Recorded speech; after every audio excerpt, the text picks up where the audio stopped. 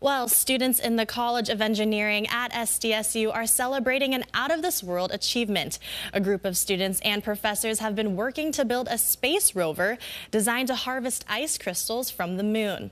The rover was submitted to NASA's Break the Lunar Ice competition, and the group's Space Trajectory is one of 15 teams participating in the worldwide contest.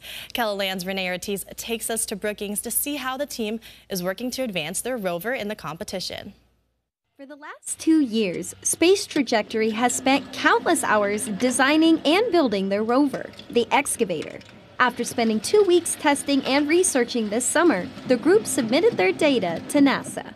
The results were posted this week. Space Trajectory tied for runner-up and will continue on in the competition. Associate Professor Todd Lecture says this is exciting news for the team. In the next phase, we will be going to a NASA facility. They are going to simulate a lunar terrain, and all of us will compete head-to-head against each other, and we'll finally get to see what everyone else has been doing too.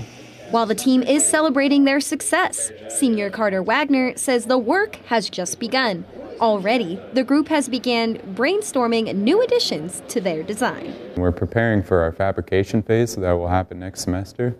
So we're taking what we learned from the 15-day testing, and we're taking that knowledge and making it so that we can improve our rovers in the next phase. Space Trajectory was also awarded a $75,000 cash prize. The money will be used to build the next edition of the rover. Senior Andrew Clark says he's enjoyed being a part of such a hard-working team. We're all students, and being able to compete against these big companies and corporations is really just a testament to how well our work ethic is and how well we're advancing our own careers. Lecture says the team plans to continue working and hopes they will see their rover on the moon.